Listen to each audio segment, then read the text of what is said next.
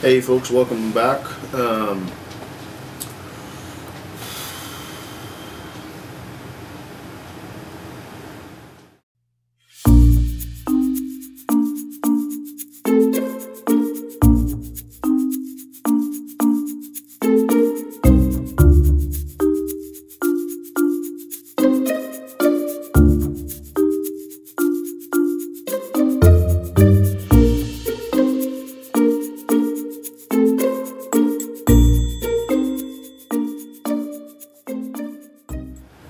So here's what's going on. I have a project going on that I can't talk about right now, but part of that project involves stuff that I don't know how to do, oddly enough. So we're going to do some testing, and the testing that we're going to do right now involves this. Maple veneer. I don't know a lot about maple veneer, about how to work with it, about how to dye it, so it's all a gigantic learning experience. I started with a piece of 3/4 birch plywood, and I have picked up one of these. This is a sequence pack of curly maple, and it is sequenced, so this is all cut from the same piece of wood, and so the patterns are very they're continuous. So this part is this part minus, of course, the wood that you're going to pull out from your blade. So this is what we're going to test with, and it's $2 a sheet. So anyways, there's been prep work to get us to this point. I've glued it to this board, clamped it. I had a couple of corners lift up on it, so I had to re-glue those, and then it was sanded 120, 150, 180, 220, 320. I then raised the grain on it, and then went back with 320. So it's nice and somewhat smoothish. I have my my first batch of TransTint. What do they call this other than yellow? Lemon yellow, and this is distilled water, and we're gonna stain this, not stain it, we're gonna dye this yellow. Not sure how many coats it's going to take to get that deep kind of yellow look that I'm going for, and then I have an orange color that we're going to put over it afterwards. We're attempting to do a fade, but let's just start with this.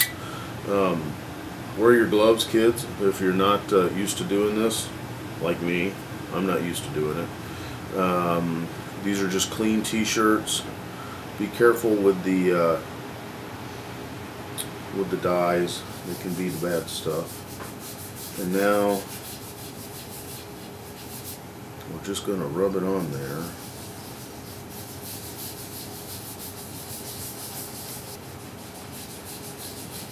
Now here's the part where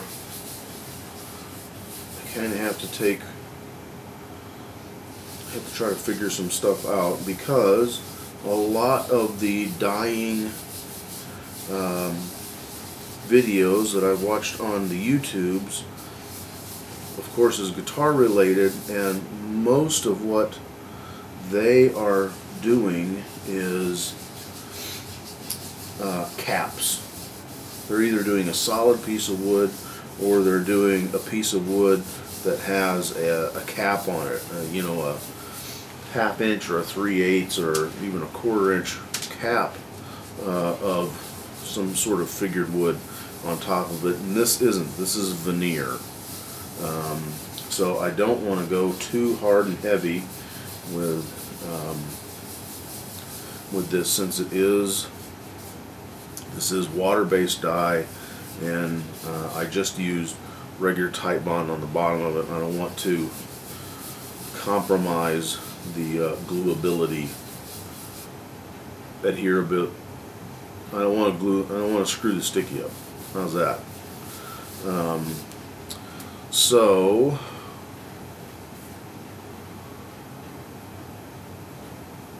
it's not too bad. I've wiped off just a little bit of it. This is just the stuff that's sitting on the surface right now.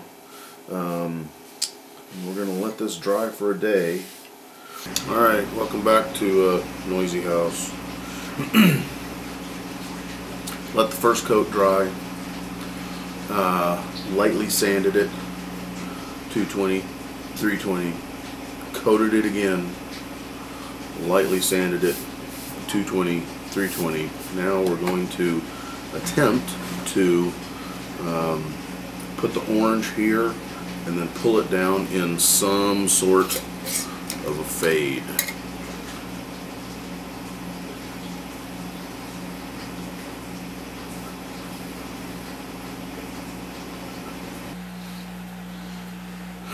Alright, well, we'll see. Then we'll sand this back a little bit and try to feather that in, and then we'll do it again, So we'll see. It's all a test. We don't really know what the hell's going to happen. Alright, you can see I've done another couple of coats of orange up on here. Got a boo-boo there. Went a little too far down here. And you can see where it kind of stops about right there. So on a previous coat I had done it down to here. On this last coat I came down to about here, made sure that I had a very straight line, and then took a dry cloth and just kind of feathered it in a little bit. I'm going to continue to do a couple of coats, maybe another line here, maybe yet another line here, so we can get kind of a little bit of a gradation, and then we'll see where that goes. Now if we have to do some sanding to kind of experiment a little bit, that's fine, but we're getting there. And right on cue, the furnace fires up. Alright, sanded back down with 220 and then 320 again, because we're just experimenting, trying to see what's going on. And then I'm just going to wipe this with some naphtha just to kind of see what, if we finished it now, what would we kind of be looking at. Kind of like that.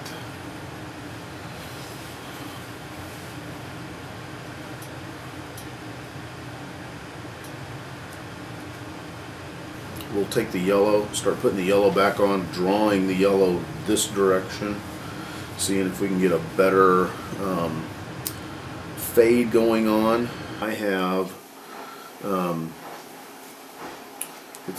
think it's evened out quite a bit, and all I did was I ran this along the bottom and then just did this. It has evened up that gradation. I still have the orange to the yellow here where I'm going to work probably just below this line, so it'll go orange and then just have a little bit of yellow there on the bottom. We'll see. Continuing with the testing, you know what we're going to do now. We're going to see what this looks like. This could be all kinds of fun. I'm curious as to whether we're going to get any of the color shifting around. I don't know. The dye, the TransTint dyes, are a water-based dye. True oil is, of course, oil. First coat, I really tried to just lay it on there until it stopped soaking it up. And that is still soaking that all up. Now, I have not noticed any color smearing whatsoever, which makes me the happy camper. I didn't know if that was going to be the case or not. Now, the other reason we're going to do this test the way that I'm doing it now is I don't know whether or not I'm going to have to grain fill this. With the pattern that is in here, with the figure that's in here, you can certainly tell that it's just not, it's not like a smooth milled piece of maple that has, you know, like no grain issues, pore issues whatsoever. Are we getting close? I think I'm getting close. So, in part, this is also a test to see how this is going to turn out, and if this is the finish that we're going to use on this project, then we'll have to figure out how we're going to do that. The brain says that we're going to have to dye it, and then we're going to have to fill it. How that actually works in real life, I am currently unsure. But that's why we test.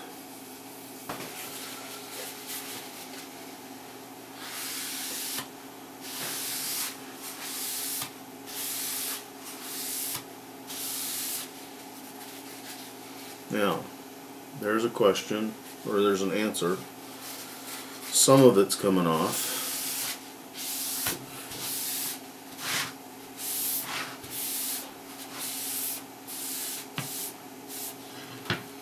Alright. One coat.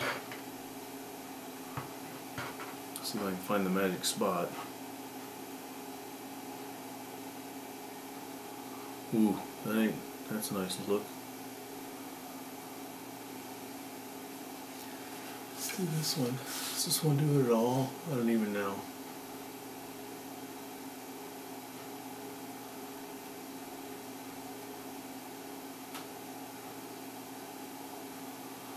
Alright. Coat number 1. Hey folks, thanks for watching the train wreck. We appreciate you being along for the ride. Make sure you like Rattlecan Guitar Restorations over on the Facebook, the Twitter, as well as the Instagram. If you haven't done so, go ahead and like us over on the YouTubes. We're posting new videos every Wednesday, and you never know what you're going to see around here. Thanks again for watching, folks. Have a good one.